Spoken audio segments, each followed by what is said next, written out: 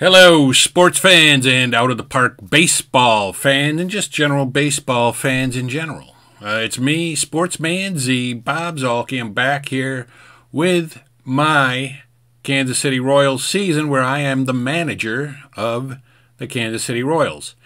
And we have made some notable changes to the roster. At least I should say my AIGM has made some notable changes to the roster since we last played a game, so let's go check those out. We'll go to the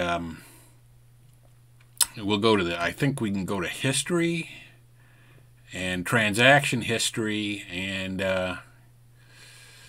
you can see so you can see all of our recent transactions here. One of the things that we did was we released Jordan Lyles, and I love Jordan Lyles, but we released him. But you can see some of these others. Alex Green signed to a minor league for free agent signing.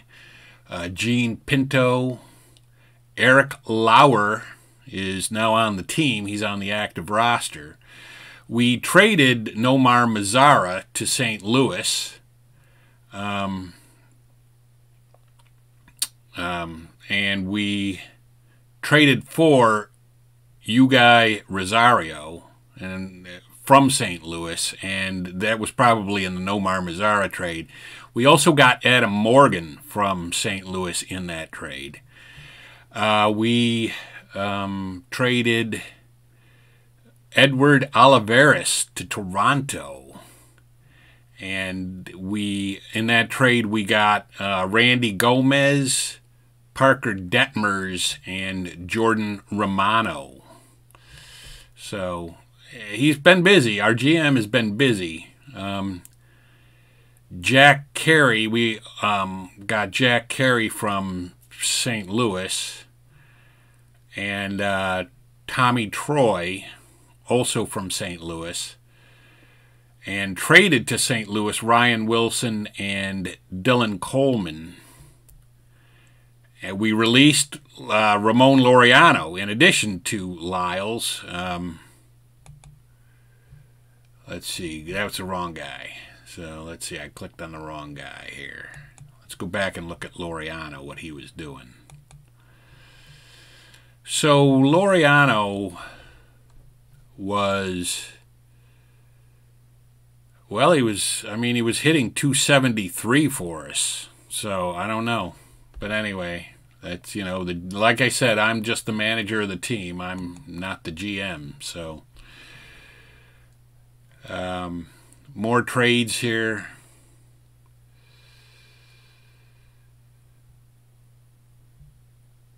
Let's see, Gregory Soto. Gregory Soto, we traded to the Guardians.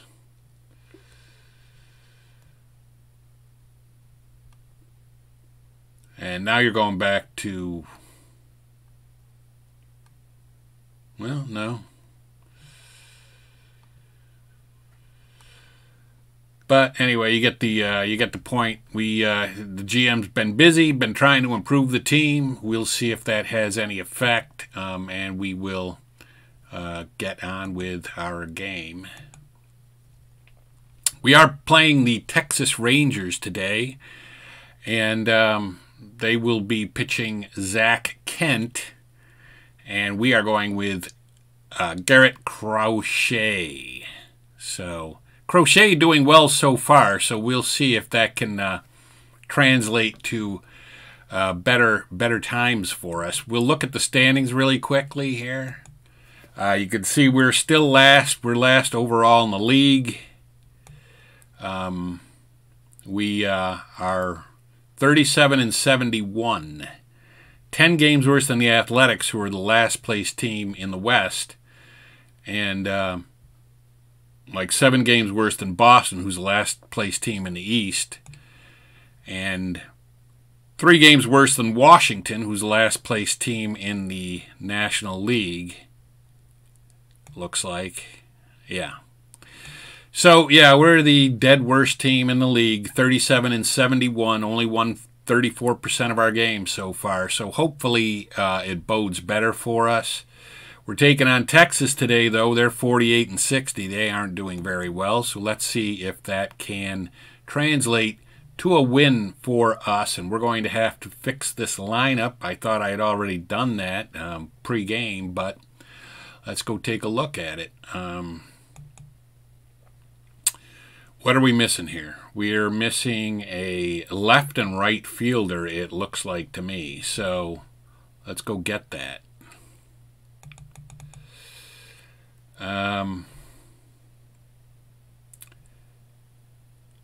So let's see. We'll put in Veerling.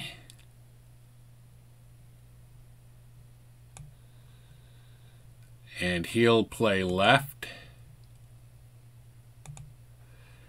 And we will put in, let's see.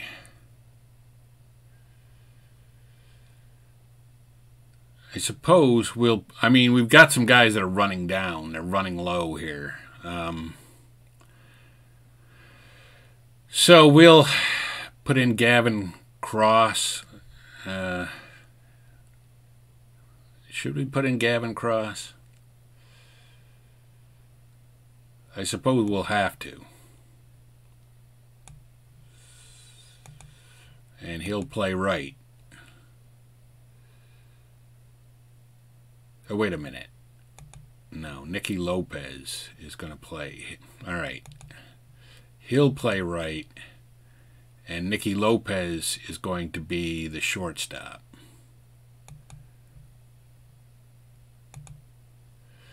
All right, so we are set to go with the lineup, and the lineup will be Michael Massey leading off, playing second base. Batting second will be Hunter Dozier at third, because we do have an injury to Bobby Witt Jr.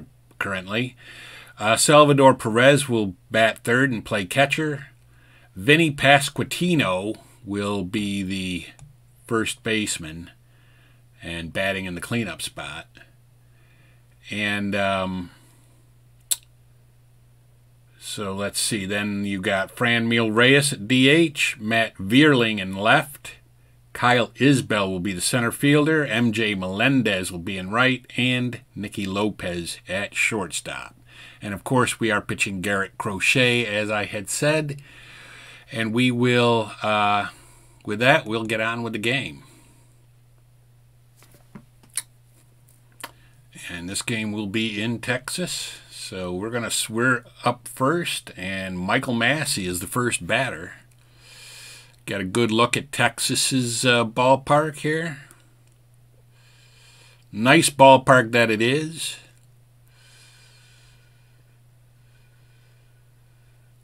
And Michael Massey's going to fly out to left field. Which brings up Hunter Dozier. Hunter Dozier not playing a lot this season. He only has 32 at-bats so far. And he strikes out. And there's a reason why. He only has 32 at-bats. Salvador Perez, the catcher. Salvi is going to get a base hit. He's starting to lead us out here. Let's see if we can do something with Pasquantino. Pasquantino hits it on the ground, and he's going to be out. And that is going to be it for us in the first inning of work. We go out. We send Garrett Crochet out to the mound. As I mentioned, 167 earned run average on the year in 37 2/3 innings pitched.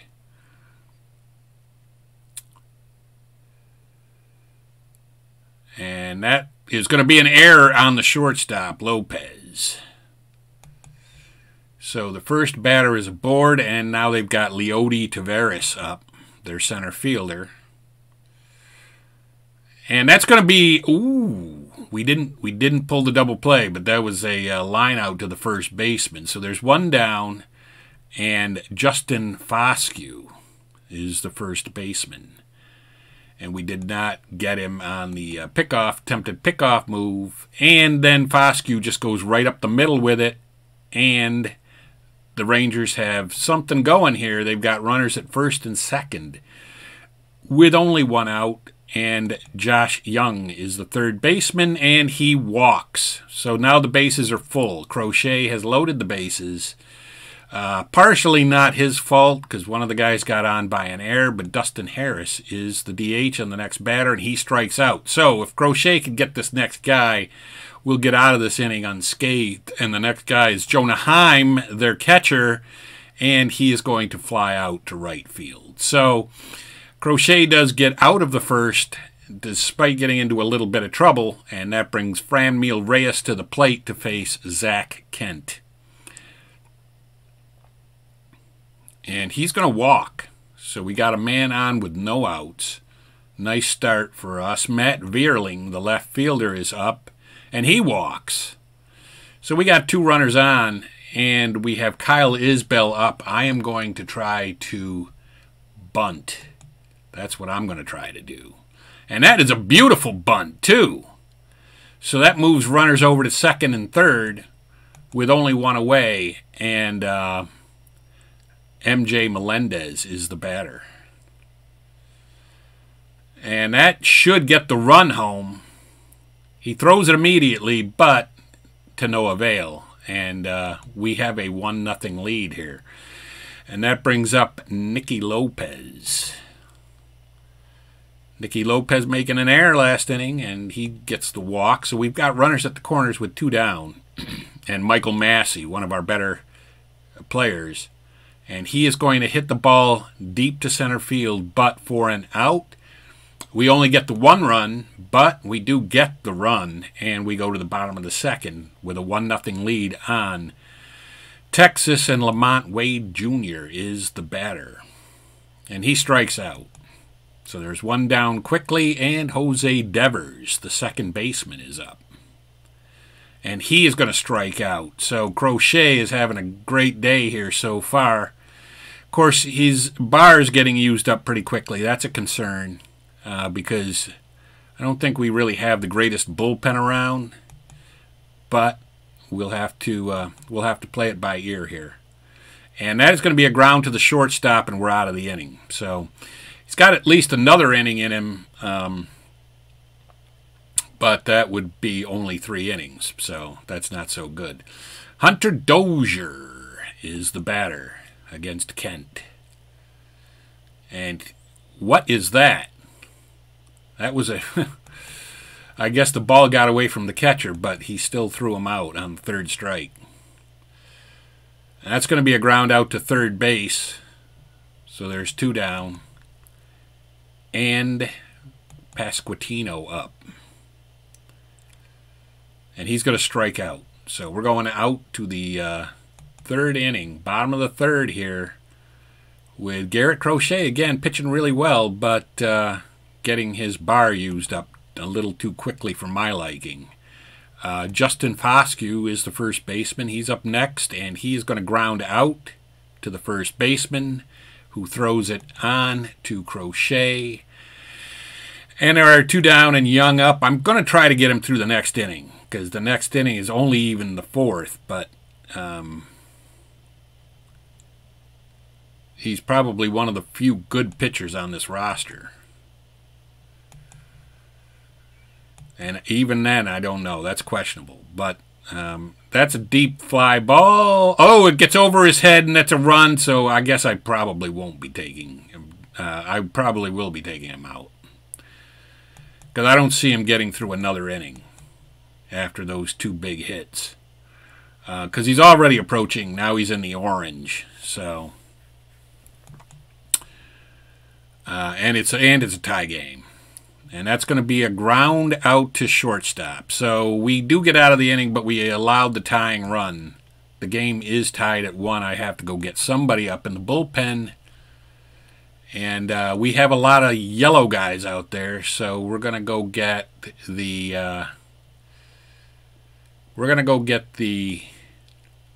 one of the guys that is not burned up, or, getting tired yet, or, dogged a little bit. So Franmil Reyes is up, and he is going to walk. I'm happy to take these free passes from Kent anytime he wants to give them to us. Matt Vierling is the batter, and that's going to be a double play. So we've got 2 down really quickly here. And Kyle Isbell is the batter. I'll probably send Crochet out at least to start the inning to see if he can get an out or 2 before we have to go to Cross. But I don't know. This is questionable. But that's a ground out. Yeah, that's a ground out. So there's 1 down quickly. Want to get as much out of Crochet as we can possibly get out of him. And that is a strikeout. Yes. So we did, and now I got to go get him. So we'll go get Colby White. We'll bring him in.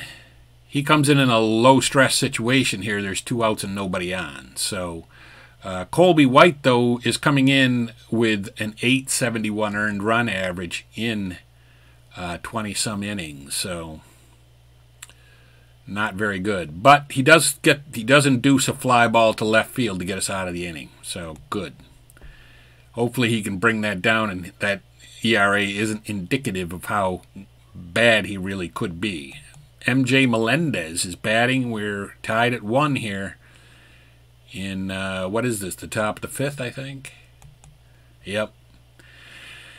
And Nicky Lopez is the batter with 1 down. The lineup is still bad. Even if, he gets us good pitching, as it seems like he's been trying to do, we still have a lineup that doesn't score very much. And Massey put a charge into the ball, but he flies out to right. So Colby is still out there.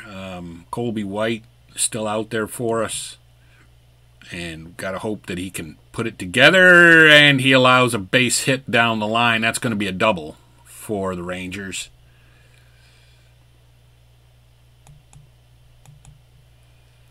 And up steps Leody Taveras. And he hit it right down the line, but the third baseman was there to make the play and stop the runner from advancing. There's 1 down with a man at second, and Justin Foscue was up.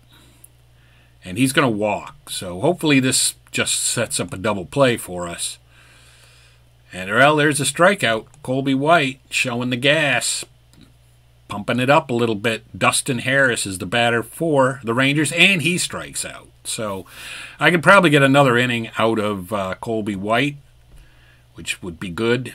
We're in a 1-1 game, and Dozier is the batter to lead off, and he's out. We're going to miss Bobby Witt Jr., that's for sure, for the amount of time that he's out. And that is going to be a fly ball to right field. Gave it a ride, but he gave it a ride right to the right fielder. And Pasquantino is the batter. And he's going to hit it up the middle. So we got Pasquantino aboard, but there's already 2 outs. That's the problem. That is our major problem here. Franmil Reyes is up, and he is going to foul out to the first baseman to end our part of the 6th inning. And you can see now Colby White is starting to wear down a little bit, but he should be able to get through this inning. He strikes the first guy he faces out. And then Lamont Wade Jr. is the batter, and he strikes him out. Man, he's already gassed though. But he strikes it. He struck out the side. He was gassed, but he struck out the side on the he was gassed on the last guy. So we're going to warm somebody else up. We're going to get Scott Barlow up in the pen.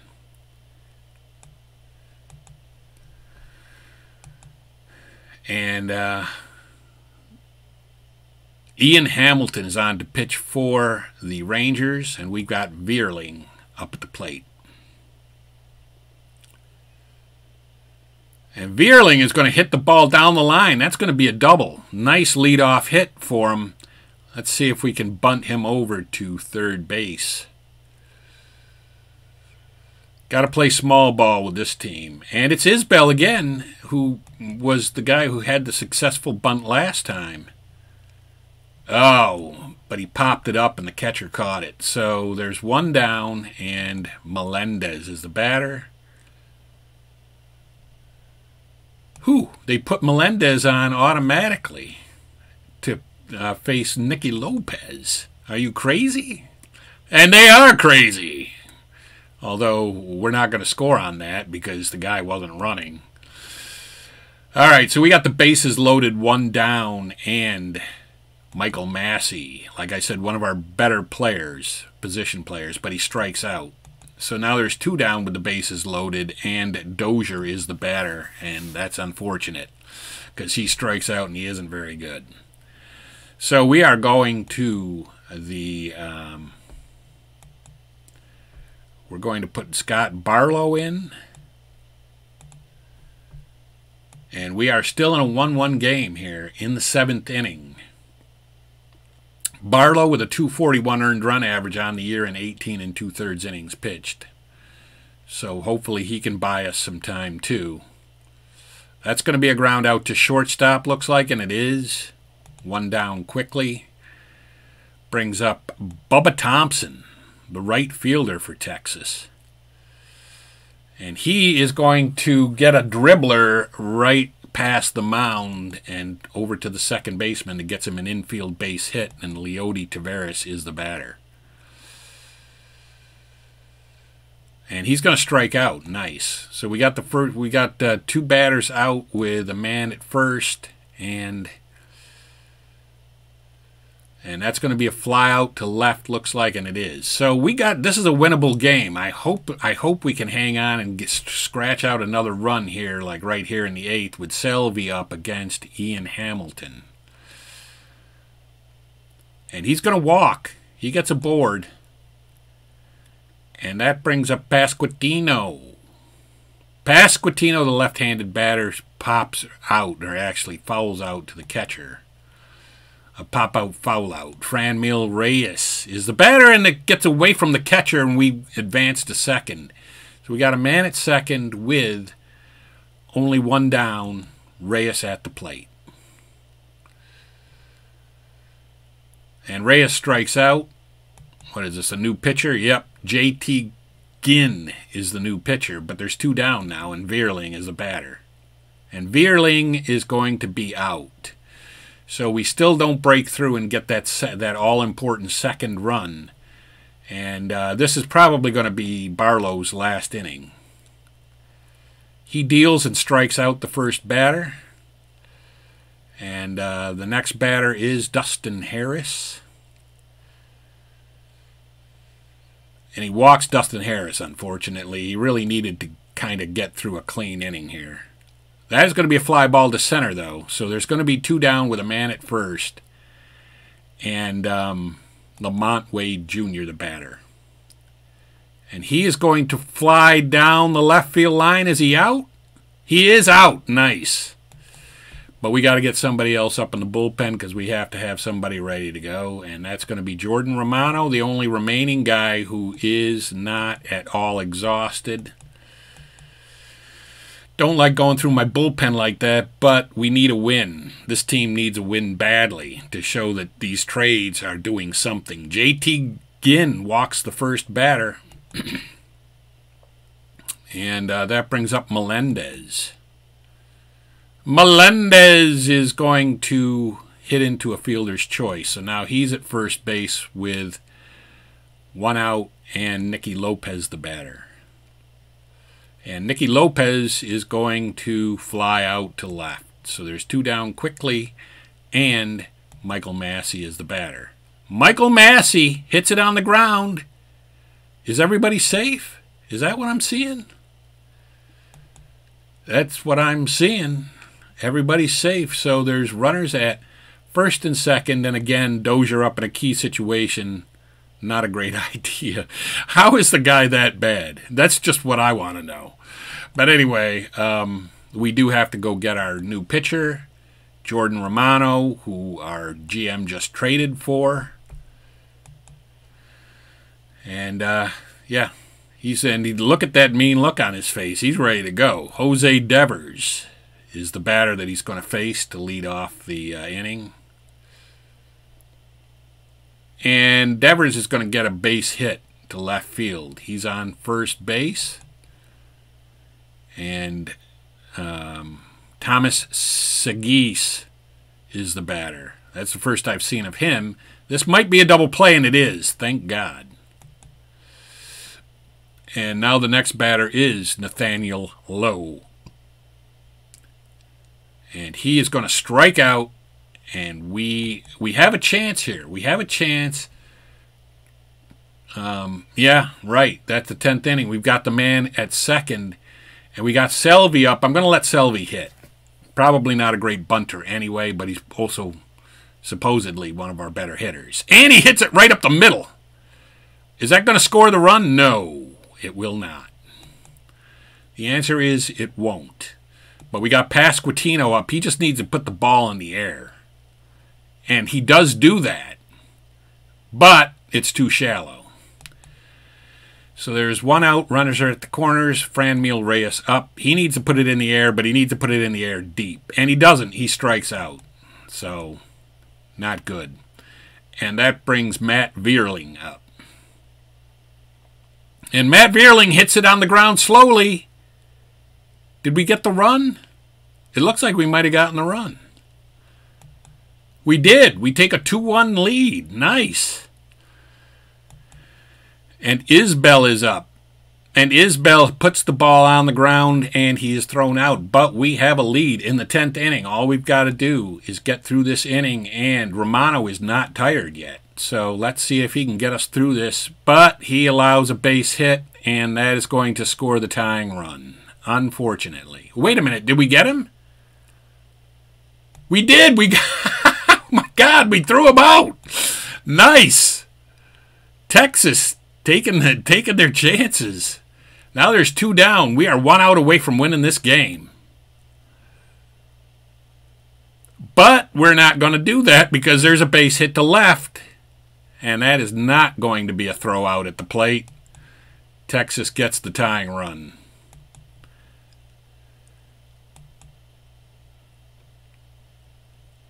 And then they just win the game with a home run. My God, we were that close. We were that close to winning the game. But we lose 4-2. Very exciting game, though. Take a look at the box score.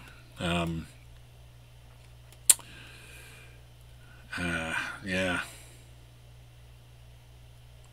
So there's what the hitters did.